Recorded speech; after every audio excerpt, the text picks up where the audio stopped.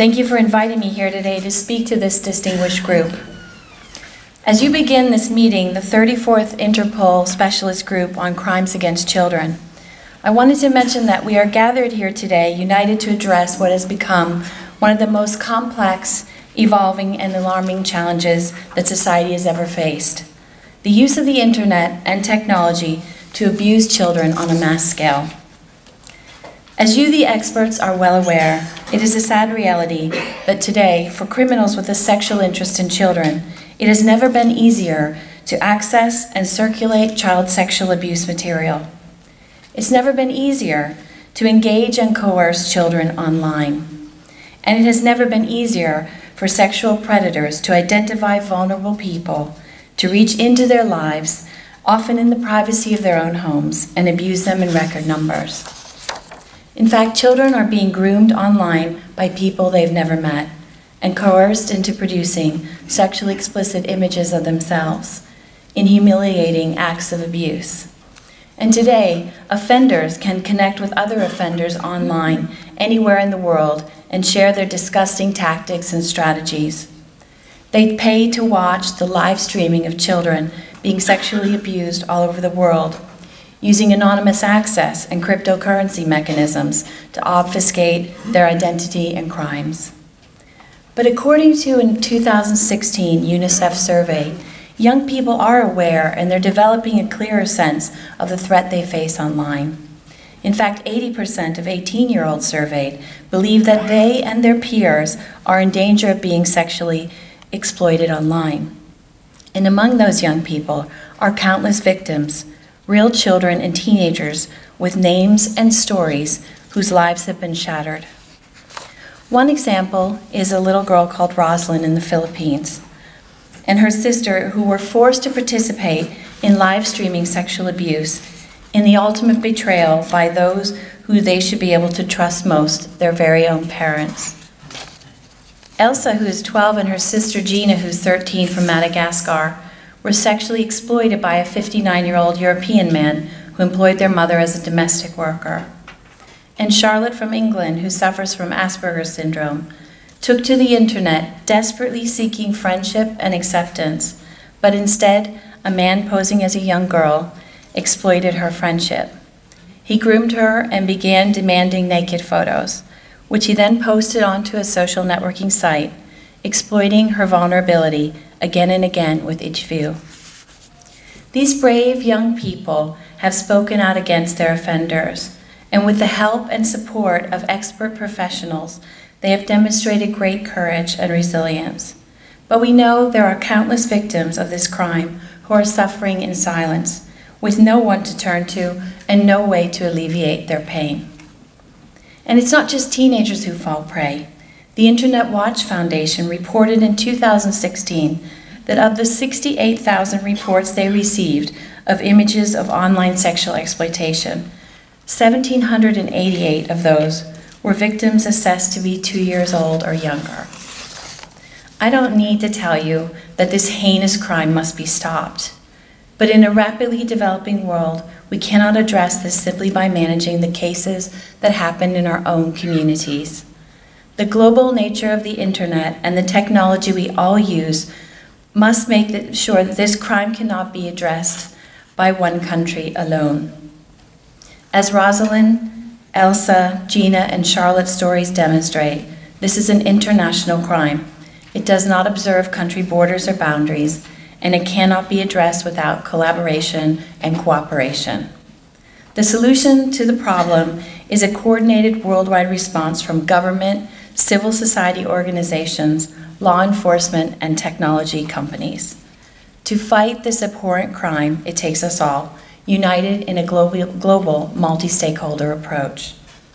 The We Protect Global Alliance to End Child Sexual Exploitation Online is that response, and is being purpose-built to solve this challenge. The recently completed merger of We Protect with the Global Alliance Against Child Sexual Abuse Online has created, for the first time ever, a single global organization with the influence, expertise, and resources to transform how online child sexual exploitation is dealt with and how it's disrupted around the world.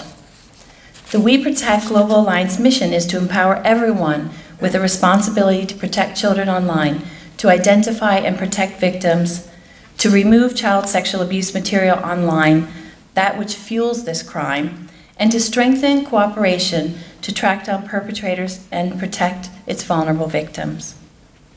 The We Protect Global Alliance has unprecedented reach, with 70 countries serving as members of the We Protector Global Alliance, along with international child protection and civil society organizations.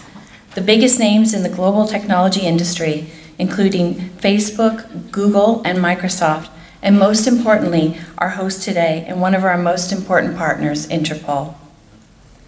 This unprecedented collaboration is uniting in the goal of ending child exploitation by supporting a comprehensive national action program and galvanizing global action.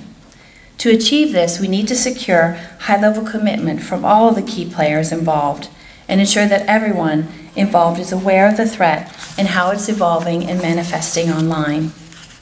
That is why we're working in partnership with UNICEF to deliver targeted programs and awareness campaigns, such as the #ReplyForAll communications campaign, which started in June this year. The Reply for All campaign is heartbreaking, but it's also inspirational.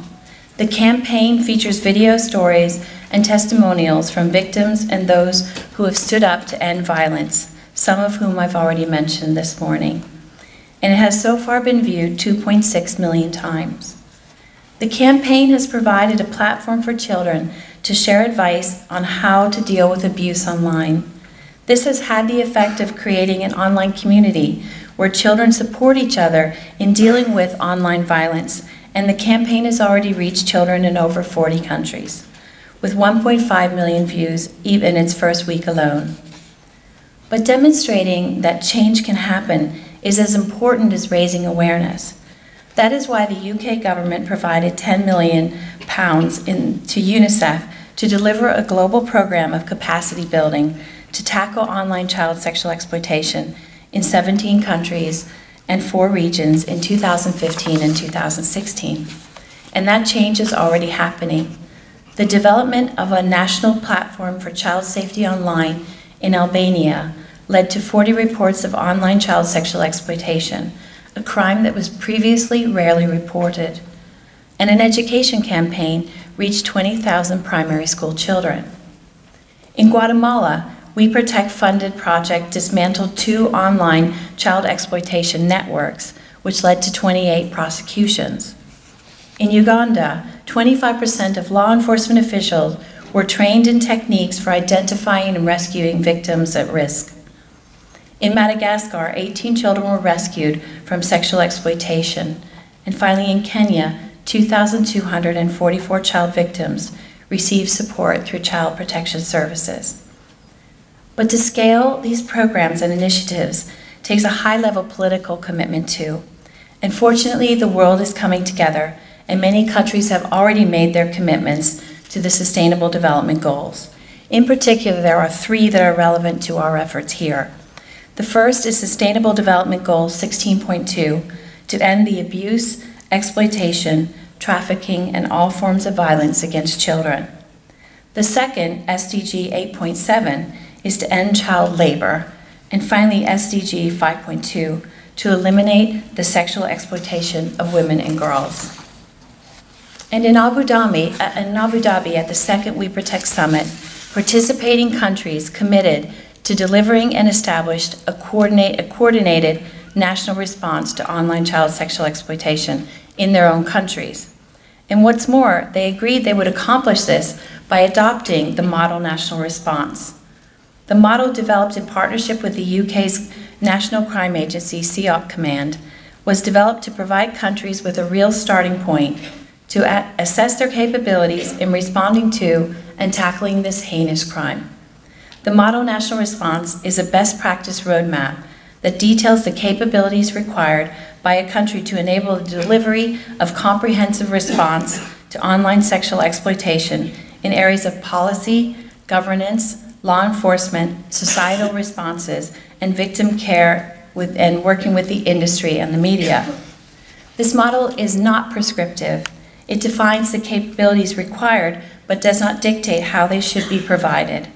It helps the country identify gaps in their own capabilities, prioritize national efforts to fill those gaps by establishing a common set of capabilities.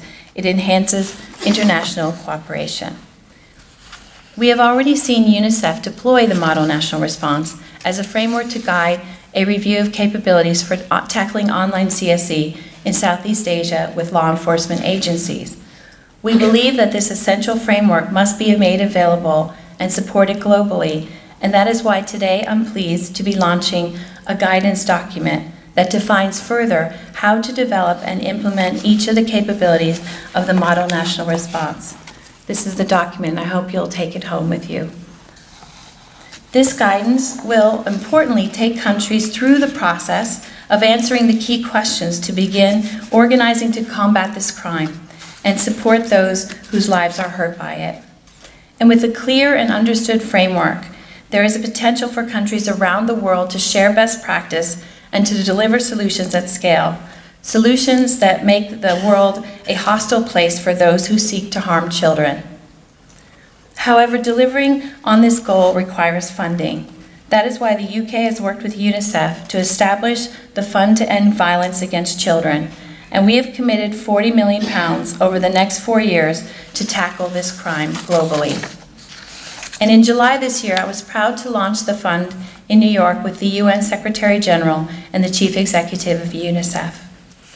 The We Protect Global Alliance Board is responsible for advising the fund on how to prioritize and program its activities for maximum results and impact. And the fund will use the Model National Response to prioritize and access the quality of proposals received to the fund. This partnership is unprecedented, a genuine multi-stakeholder initiative with the resources to transform how online child sexual exploitation is dealt with worldwide. And I look forward to delivering more changes on the ground. And that change cannot come soon enough. We know that due to the nature of this crime, the demographic of its victims, and the advances of technology, that we cannot rest on our success. More and more needs to be done to ensure that all parts of the international community recognize this evolving threat and focus on mobilizing a response capable of ending this heinous crime.